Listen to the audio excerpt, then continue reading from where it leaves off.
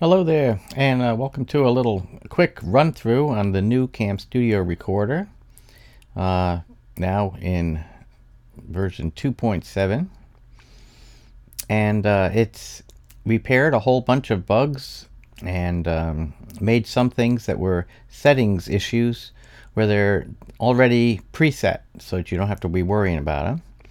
The old 1 pixel over issue with the regions, it used to keep swapping its problem location between fixed region or window or full screen, making it so you would get an error using any MPEG-4 type of encoder or codec like XVID or DivX or any of those. Now that's been solved so that what you put into fixed region is indeed what you actually record.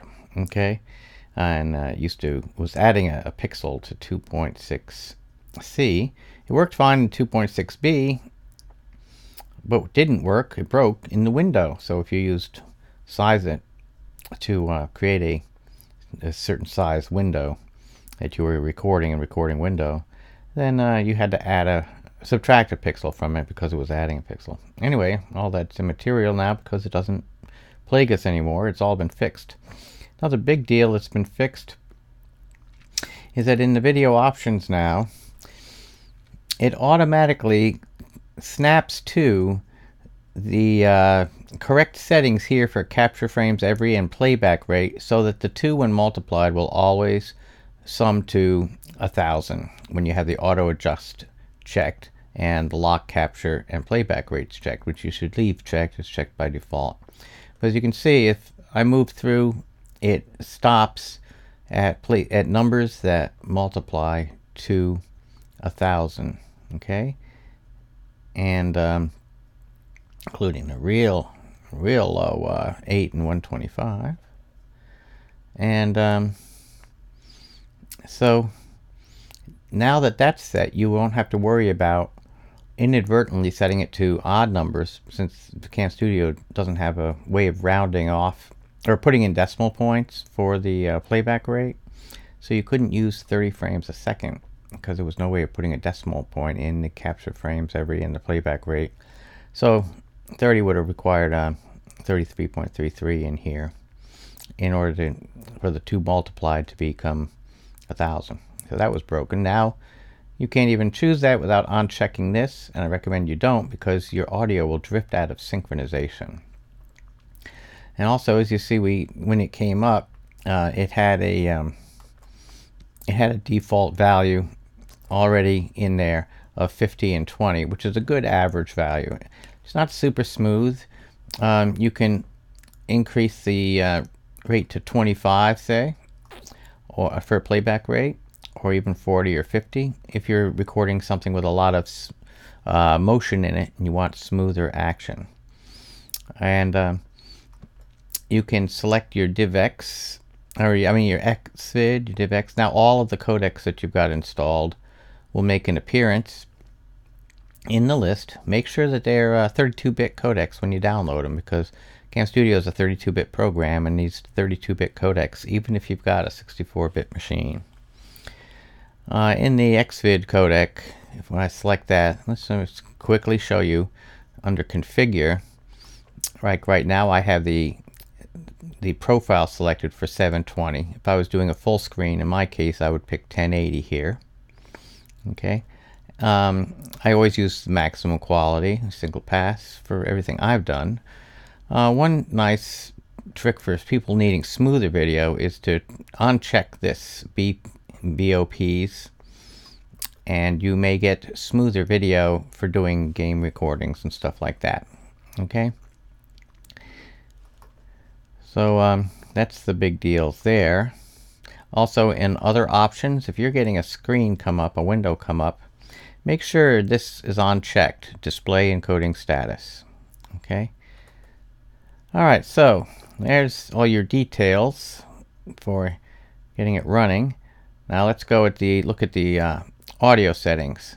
Usually you want to record audio from microphone. Now if you wanted to record audio from speakers, this setting here where it says record audio from speakers may work on your machine, but most likely it won't. It uses old hooks and hardware hooks that are left over from the old XP days, though some hardware still utilizes these hooks. And so once in a while we run into a modern computer that this will work. Well, you can try it, but most people need to use stereo mix in order to record the system audio. So you would select record audio from microphone, and then under audio options for microphone, you would make sure that you have selected stereo mix, okay, as your input source. And then you, what I use, would usually be stereo. You can usually use what they want. 44.1 stereo 16-bit is what YouTube prefers. So if we're just going right out the door with stereo, use that. For one microphone, I usually record using the mono setting. But that's another issue. It's a way of listening to the stereo mix and sending it to your mic settings. Anyway, it is sending your mic settings to the stereo mix. I have a video on YouTube about that. If you use PCM and have the 44.1 16-bit or the stereo or the mono, that's the same thing as use MCI recording. Well, if you have it set to stereo. If you want the mono, make sure that's unchecked. But basically all this does, use MCI, you set it to what the system settings are. Okay. Now let's just take a look though at some system settings for a Windows 7 setup, and this applies to Vista too.